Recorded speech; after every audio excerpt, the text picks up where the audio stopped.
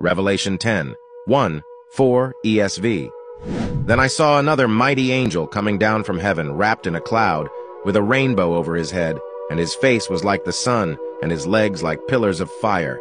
He had a little scroll open in his hand, and he set his right foot on the sea and his left foot on the land, and called out with a loud voice like a lion roaring.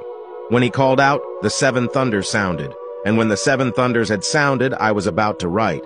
But I heard a voice from heaven saying, "Seal up what the seven thunders have said, and do not write it down." This passage opens with a description of a majestic angel, wrapped in a cloud with a rainbow over his head, an image that evokes the splendor and glory of God. The symbolism of the sea and land underlines the angel's authority over all creation, and his loud voice, reminiscent of a lion's roar, signifies power and proclamation. The little scroll in the angel's hand is likely a continuation of the unfolding prophetic narrative found in earlier chapters of Revelation. This scroll may represent the Word of God, a divine message, or a revelation of God's plan for the culmination of history. The act of the angel's foot on the sea and land suggests the scope and authority of the message, reaching all corners of the earth.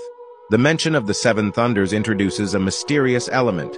In biblical symbolism, the number 7 often signifies completeness or perfection.